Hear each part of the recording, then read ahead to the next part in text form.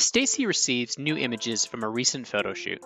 She needs to upload them to Vidam so that they are easily found for future use. Stacy drags the folder from her computer in local drive into Vidam's upload module for the appropriate section. She knows any files that are duplicately named will be detected by Vidam for auto-merging. Stacy allows the images to upload and process. Thumbnails begin to load into the UI, and Stacy's bulk toolbar is available with all uploaded assets already selected.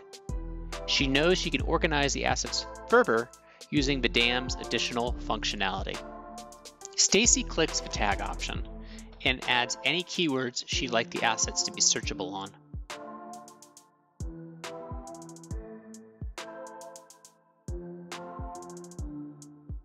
She also checks the bulk custom fields to see if there are any pre-configured custom field values to add.